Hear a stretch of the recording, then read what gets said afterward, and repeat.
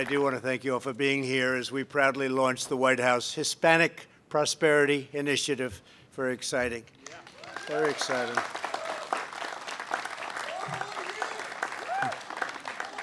Thank you. With this very exciting new effort, we will deliver a future of greater promise, opportunity, and freedom for our nations. Really, it's a treasure.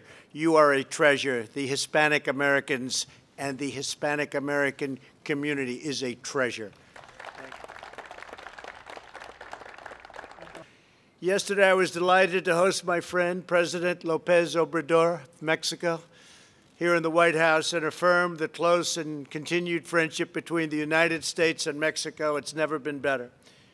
The executive order I will sign in a few moments will expand our efforts across all of federal government to deliver educational and economic opportunity for Hispanic Americans.